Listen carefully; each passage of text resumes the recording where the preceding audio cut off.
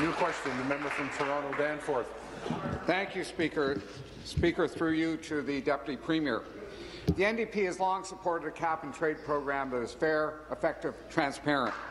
But unfortunately, government members repeatedly voted down NDP amendments to strengthen their cap-and-trade bill, including one to give the Financial Accountability Officer access to the documents that would verify the effectiveness of the government's climate change initiatives. The member from Beaches East York then tabled a much weaker amendment telling us, quote, "From our discussions with the Financial Accountability Office, this is what they are looking for." On Tuesday, the FAO said the member from Beaches East York had misrepresented his opinion. It was not what they were looking for. Why is the government misrepresenting transparency of its cap-and-trade bill?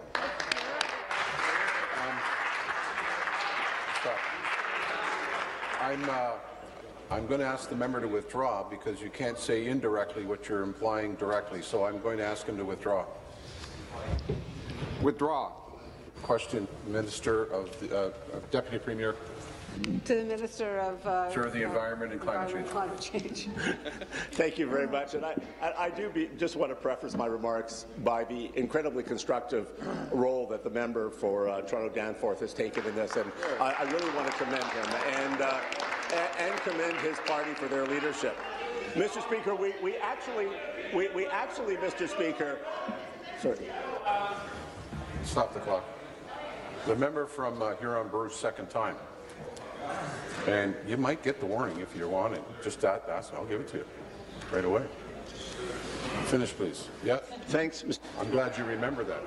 I share the concern you have. And this is a legal, constitutional, cabinet confidentiality issue, Mr. Speaker.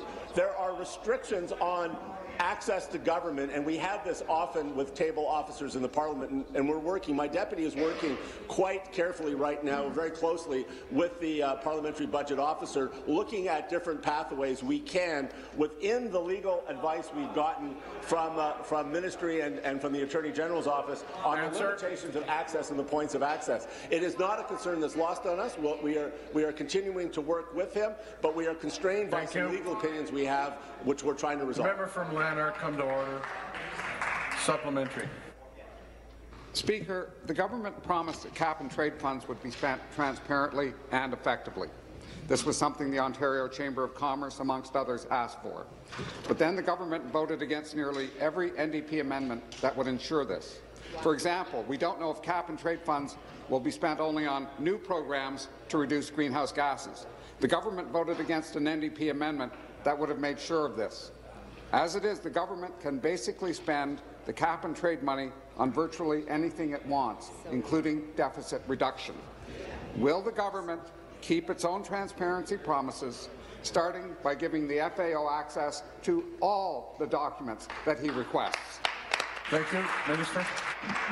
Thanks, Mr. Speaker. I want to assure the member that I will work to ensure that within the legal constraints and the rules that govern this legislature and cabinet, as much information as is humanly possible to get to him. I totally agree with the principle you're saying. We did, Mr. Speaker, a government motion included an amendment that would inform the public of which entities have received free allowances and how they were received, which was asked for at committee. We agreed with an NDP motion changing the reporting to every year from every 5 years, which aligns with the fact that I have to submit an expenditure plan, an investment plan, every single year, and will report every single year. A report on the Minister's evaluation to Treasury Board be included in the annual report and given to the FAO.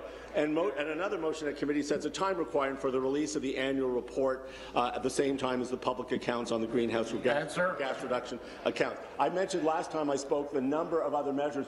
We already have the highest standard of transparency. I agree with the member's objective. I will work with him to achieve.